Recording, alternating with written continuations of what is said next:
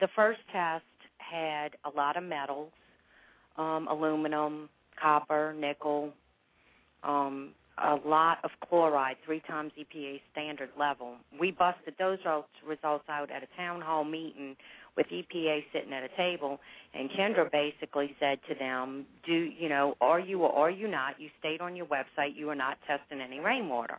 The guy just didn't even answer her. She said, well, CHSL has taken upon itself just out of curiosity to see what's going on, and we did it ourselves and busted them out. Well, we did a second series a month later.